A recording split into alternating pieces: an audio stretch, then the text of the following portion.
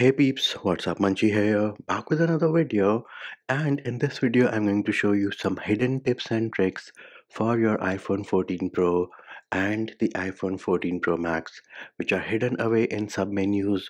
But once you know these tips and tricks, you will be surprised as to what your iPhones can do. So, without any further delay, let us get down to business. First up, if you want control over the macro camera on your iPhone 14 Pro and the iPhone 14 Pro Max, what are you going to do? You are going to go into settings, then you will go into camera. Herein, scroll down and enable this toggle for macro control. Once you do that, on the bottom left of your viewfinder, you are going to see the option to enable or disable the macro lens. By that I mean you can make sure that the picture which you're taking is with the macro lens by using the toggle or the option on the bottom left of your viewfinder. And the second hidden tip and trick for your iPhones is that while we are in the camera settings, make sure you also enable this toggle of mirroring the front camera, because once you do this and you take a picture, your left hand will appear as the left hand in your Photos app. That is how the picture is going to be taken with this toggle turned off. Whenever you take a picture, the left hand appears as the right hand, and the right hand appears as the left hand in the actual picture, which, in my humble opinion, is not how it should be. Next up, do you know you can actually set a custom action for double tap on the back of your phone? And similarly, you can do it for a triple tap as well. Where do you find this? You go into settings, accessibility, go into touch, scroll down, select back tap, and bam, here it is. You can set double tap to take a screenshot on your iPhone, and similarly, you can set triple tap for flashlight on the back of your iPhone. And yes, this does work pretty decently and pretty good enough on your iPhone 14 and the iPhone 14 Pro, or for that matter, any iPhone out there. Then, while we are still talking about screenshots, let us say I take a screenshot, I get this preview on the bottom left, I press and hold on this. Eventually, I'm going to get the option of sharing this screenshot. So I can share it via messages, email, or even airdrop it. And I also have the option of renaming this screenshot in case I want to. Then the inbuilt editor of screenshot on your iPhone is pretty awesome as well. So let us say I take a screenshot, then I tap on this screenshot. This is going to bring up the screenshot editor on my iPhone. If I tap on this plus sign on the bottom right, I get the option of magnifier. Once you select it, a circle is going to show up, and as you can see, wherever I move the circle, that part is highlighted and magnified. Of course, you can resize this circle as well in case you want to. Now, once you've magnified on a part of the screenshot, if you tap on the plus sign one more time and select opacity, you will get a slider at the bottom. And once you've gotten the slider, you can move it around, and bam, as you can see, I am actually blurring out the background to make sure that the area which I magnified can be seen more clearly, and it brings prominence to that specific area of the screenshot. Another pro tip over here is, once you're done editing, adding any text to the screenshot, you tap on done on the top left. Now herein, the tip and trick which is of interest is copy and delete. So this has now copied the screenshot. I can paste it wherever I want to share it, but it has also deleted it. So it is no longer taking up storage on my iPhone.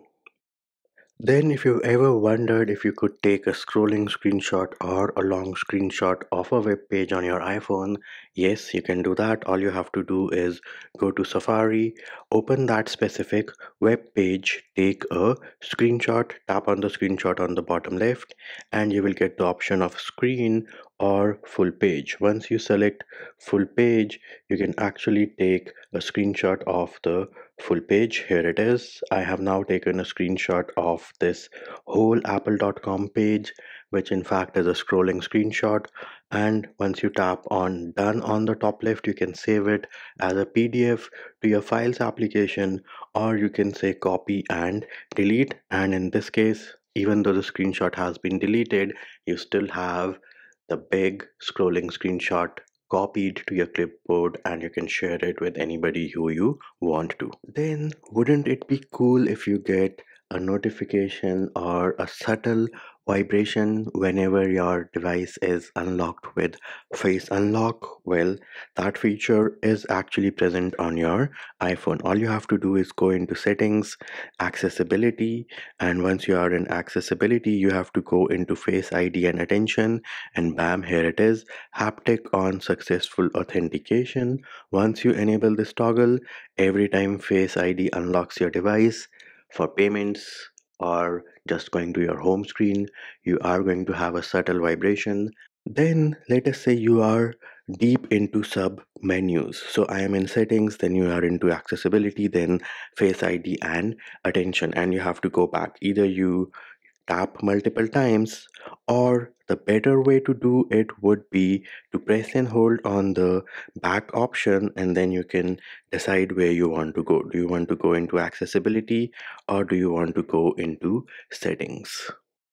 And of course, with phones getting bigger, it is not always easy to reach the top left of your device if you're using it one handed. What if I told you you had one handed mode available on your iPhone? All you need to do is go into settings. Once you are in settings, you need to go into accessibility, go into touch, and here and enable reachability. Once you do that, a little swipe down near your gesture bar at the bottom is going to enable one-handed mode, and to get out of it you have to tap anywhere on the part of the screen which is not actually part of the content, as in it has shifted down. So you do have a hidden one-handed mode available on your iPhone. Another neat tip and trick for your iPhone is to select multiple messages, notes, files by just two fingers. So here it is. These here are three notes which I have on my iPhone 12 mini. I can swipe down with two fingers and select multiple items, and similarly I can unselect them as well. Of course, they are going to be in a sequence. So yes, another pretty nifty feature which is present on your iPhone. Then, have you ever wondered if you could have an automatic timer on your iPhone wherein after a specific amount of time the music or your video stops playing? How do you do that? Well, it is pretty easy. You go into the clock application, you go into the timer option on the bottom right. Herein, you select whatever time you want after which you want your music or video to stop playing. And before you hit the start button, all you need to do is select when timer ends, scroll down and say stop playing. Then say set on the top right, start your timer, and you should be good to go. Another neat trick about the timer application is if you start it from your control center and you press and hold on it, you can now set the duration as well. You get this awesome looking bar over here, and you can slide all the way to the top for 2 hours and all the way to the bottom for 1 hour. Then select start, and bam, there it is. We are now in business. Also, have you ever wanted to go to the top of a web page, top of an application? Well, all you need to do is tap near your battery bar, and bam, here it is. We are on top of the application store. You can do this with any app, and we can try it in Safari. Bam, here it is, working like a boss. The next hidden tip and trick for your iPhone is, let us say you type in something pretty frequently and it is pretty long. So it could be a phrase, it could be your address, it could be your email address, and you want to create a keyboard shortcut for it. You can actually do that. All you need to do is go into settings, general, go into keyboard, go into text replacement, tap on the plus sign on the top right. Once you do that, you can enter the phrase and then you can enter the shortcut as well. Now I have created three of those for myself. So here it is. I am in the notes application. If I type in YT, I can actually plug in the URL of my YouTube channel. If I type in BY, I get the option of bounce yo, and this of course is reference to Breaking Bad. And of course, I also have OMW and I can plug in on my way. Another nifty feature which is present on the Apple keyboard on your iPhone is a trackpad. You can actually turn it into a full-fledged trackpad. How do you do that? All you need to do is press and hold on the space. Once you do that, bam, here it is. I have a full-fledged trackpad and I can actually go to a specific character as well. I can move up, I can move down. So yep, you do have an awesome trackpad on your iPhones. Then if you want to move multiple icons from say one home screen to the other, what do? Do you move them one by one by pressing and holding and then dragging them over to the next one? What if I told you there was a faster way of doing this? So you press and hold on the one which you want to move, just one of them, and then if you tap on any other icons, they're going to be grouped together and bam, here it is. We just moved multiple icons from one home screen to the other, and surprise, surprise, this trick also works in the Photos app for images. Next up, did you know that you could actually use your iPhone as a level? So, how do you do that? All you need to do is go into the Measure application. So, we're going to search for the Measure app, and on the bottom, you will see an option for level.